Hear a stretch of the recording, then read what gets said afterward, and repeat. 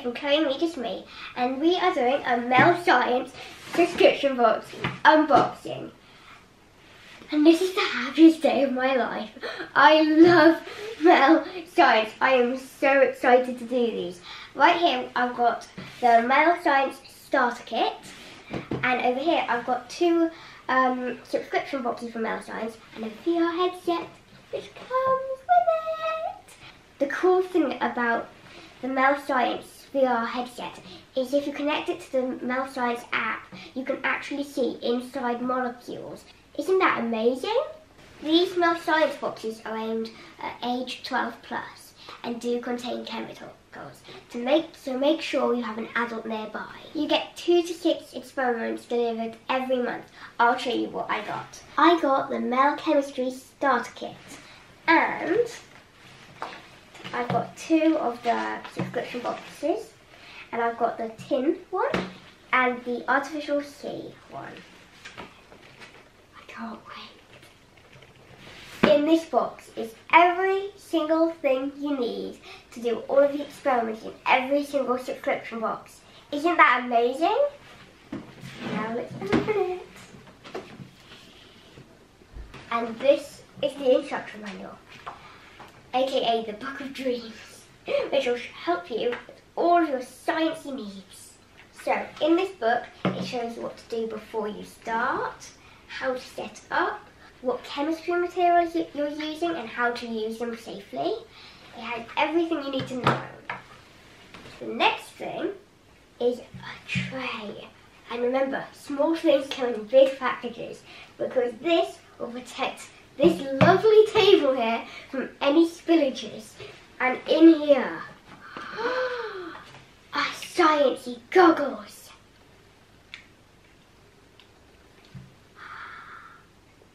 I look sciencey, don't I? I think I'll just stick to just wearing my glasses, and they give me enough protection. And also I have an adult right there which will protect me, hopefully. And there's another set, so if you have any brothers or sisters that are doing the experiment with you, or friends or parents that's coming over to do the experiment, that's very good. And over here is my trusty beaker, and it's not the kind you drink out of, it's the kind that's used for science. And also a good old funnel. It's quite a small funnel, but it'll be very, very handy just pouring in liquids into the beaker without any spillage.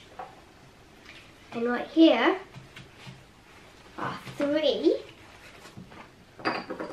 blue stoppers, and these can be used quite easily. Ta-da! Is to close the beaker. Pop those back in there. And here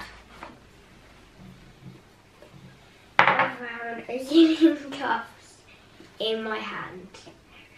Plastic cups and a measuring jug, which you can put the solutions in here, pour into here. I feel like I'm doing invisible science.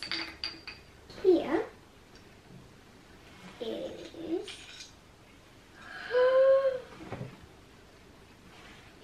is a macro lens for a camera with 2 different lenses. And I mean 2 different lenses. What?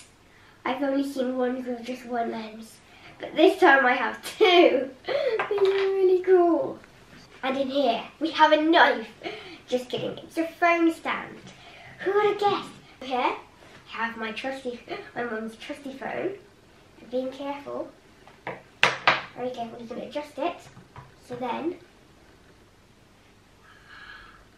it's a stand that I can put it down, and with the trusty apps on here, I can watch videos on how to do the experiments with a trusty phone stand now. How cool. I've never been this excited in my life for a syringe, but it's a syringe. People need syringes. And also in here are 2 coasters. Wonder what these are for.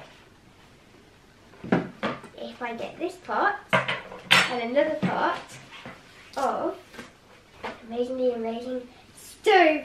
It's a mini stove, and I think you can actually open it up and stand it up somehow. I have to research how to do that. How cool! I have a little stove. That's it for the starter kit. That actually rhymes. That's it for the starter kit. Out of the 2 science boxes, I've decided to start on the artificial sea box. But before you start any of the subscription boxes, as fun as they may seem, you have to read the instruction manual. And once that's out of the way, you get to start experimenting. With safety, of course, because safety always comes first. Also, I've just downloaded the app, which shows me how to do each science experiment. In the Mel Science chemistry box, artificial sea, these 2 cards, I wonder what they are. Actually, what they are is the experiments and showing you how to do them. There is chemical seaweed, where you can grow a chemical seaweed garden, which sounds pretty cool, and a chemical jellyfish, which drop solutions turn into amazing jellyfish. Look at that! And I think we'll be doing the jellyfish. But before we start, I'll show you what's in the box. So, we have a petri dish and slightly open paper clip. I'll tell you what that's for in a minute. 2 little measuring spoons with little tiny measurings on each side. We've also got 2 stirrers.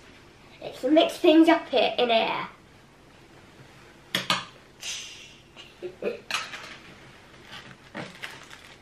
And we've got some liquid glass. Oh, and the best thing possible. Let me open this up to show you. Absorbent tissues, just in case you make a spill or 2. There's little tissues which will help you absorb all of your little mistakes.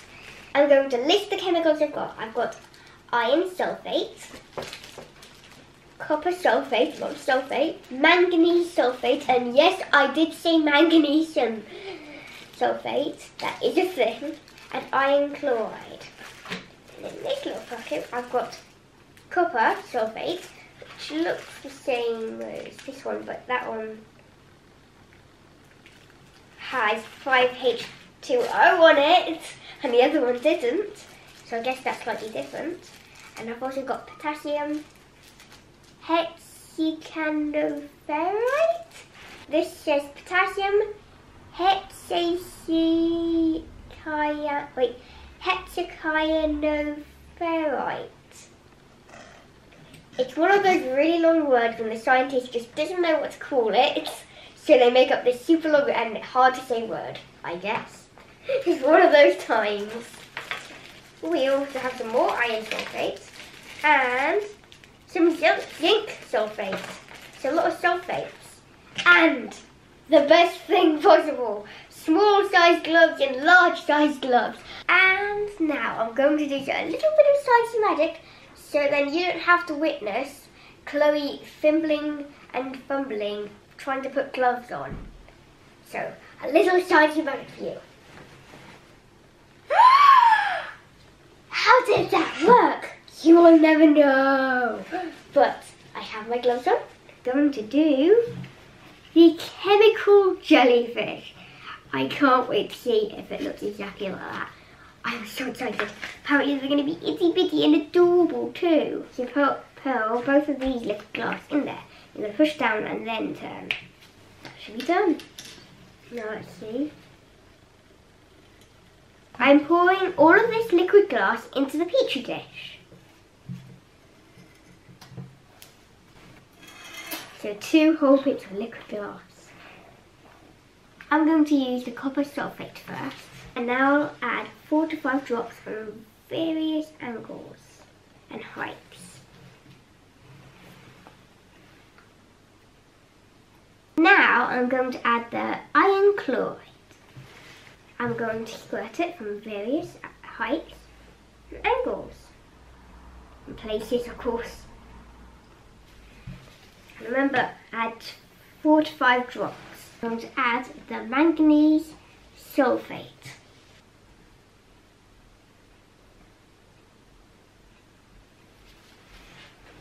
I'm now going to add the iron sulfate.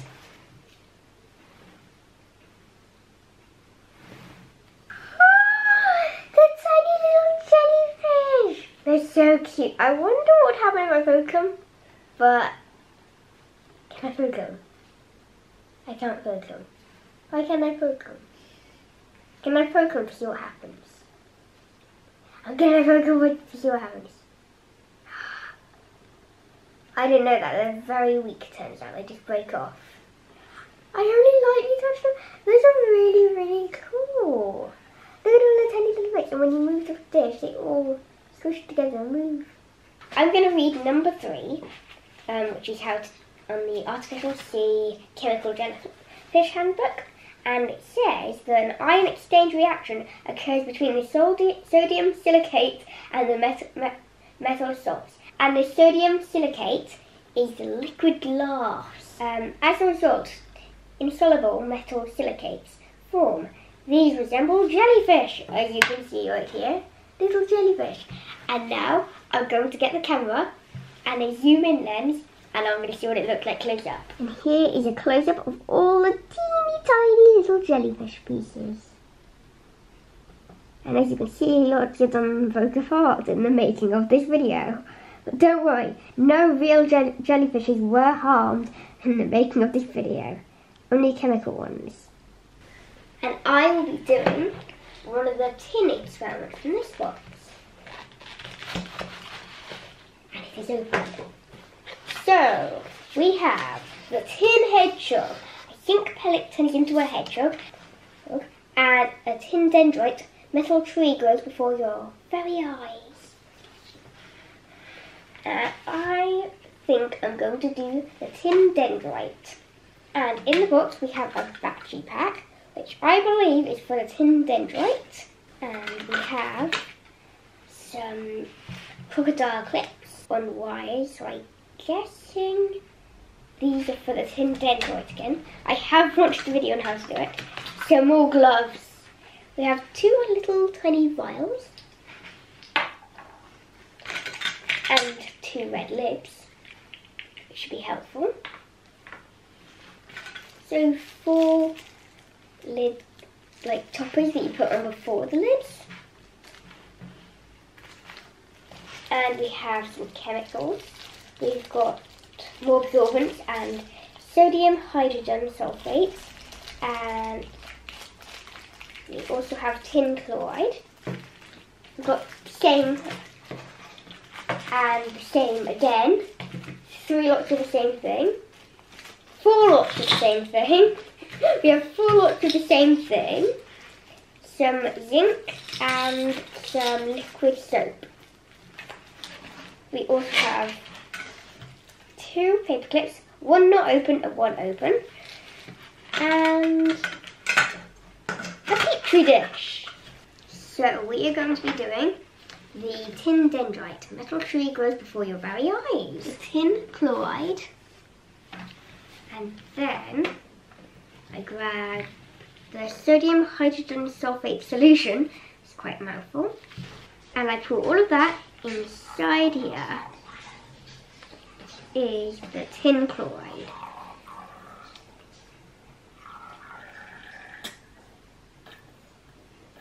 And then I quickly pop the lid bit on, and then I shake it. And pour 1 bottle of that into the petri dish. There we go. And then I pour 2 drops of liquid soap in. Look at that! It all spread out. The red crocodile clip, and pop it there. So then it is touching the solution. And then I get the black one. Stick it in, but you've got to make sure it's touching the solution or else this won't work. And connect the red one onto the red. Like so. And the black one on the black, and something amazing should happen, apparently. Oh, and the batteries you need are AAAs. It's actually started to happen. I thought nothing was going to happen, but something's actually happening. If you look carefully, you can actually see a tiny bit of the metal tree glowing before my eyes. I'm going to do a close-up. Look at that. It's actually slowly moving. And your eyes are not being deceived here. This is actually happening. Look at all the tiny little particles in my day. It's very slowly happening, but alas, it is happening. Strange. Though on the back of all of the cards, it actually says what's happening. And it turns out the tin ions near the negatively charged electrode, which is the black one, will transform the metal into tin sin. Look, it actually says tin sin. And the tin will gradually form a long dendrite-shaped crystals throughout the solution, so it should be all... That stopped my word from going out of my mouth then. Whoa, look how long that is. It's like a sword. Cool. I am quite astonished right now. It's like a scientist. Like, I'm a scientist. I can't just feel like one. I am one. This is amazing. Look at that. Also, warning, don't touch it too much because it will snap. But it's still going though. It's still going strong. It's still tree fingers at me. It does look a lot like a little tree, doesn't it? And it only goes from the negatively charged wire, which is really cool. So positively charged, negatively charged, ta-da! So always be negative about things, because it's always right. No, I'm just kidding. Don't be negative about things. But it's really cool how the negatively charged actually makes a tree. And that is all for today, folks. But what's my favourite science experiment, I hear you ask? Well, of course it's this one, because this is awesome. I'm quite astonished by this. Look at all the tiny little tree pieces. And that means research time for me. I'm going to research every little bit of this. And it says all in this book and all in the apps, everything. It never leaves you questioning what's happening. It always tells you the answer, which is the thing I really like about Mel Science. And it has loads of experiments, and it keeps you happy because every single month there'll be lots and lots of fun experiments to do. I could watch this all day now. This is like the best experiment in the world. This is one of the most satisfying things. Any questions you may have for Mel Science, I'll put in the description below. So please check that out. I'll put the Mel Science website and everything. Because please check it out. It is awesome. It's done a thing. It's done a big thing. I don't know what on earth's happened here, but I think it's like gotten charged from the positive because it's gone all black in that area. Let's end this on a good note, shall we? So please like and subscribe if you haven't already. And please, please, please leave a comment. And that's all for me now. Bye!